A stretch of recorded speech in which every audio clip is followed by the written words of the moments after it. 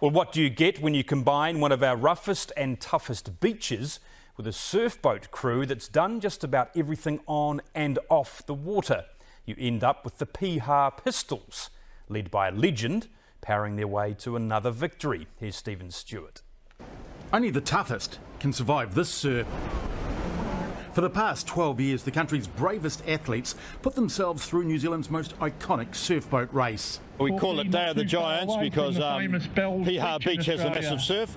Yeah, it's just a great day and big surf and very brave men and women competing.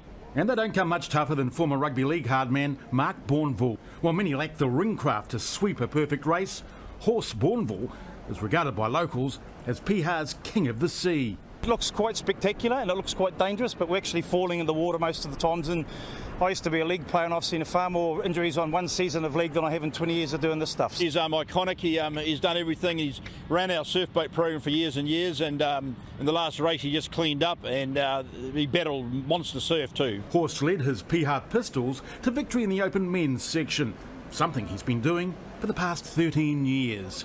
I've got a real passion for this stuff.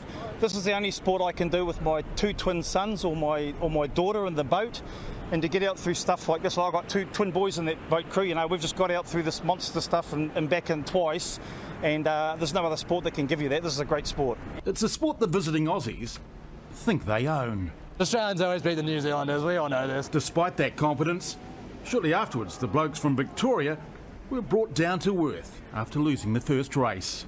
Coming down to Piha's like a bit of a bucket list for everyone in Australia. We just know how big the waves are going to be, so we get a bit scared. Piha's best frightened them away, going on to dominate all the fields, proving why only they know how to handle the daunting West Coast seas. Stephen Stewart, One News.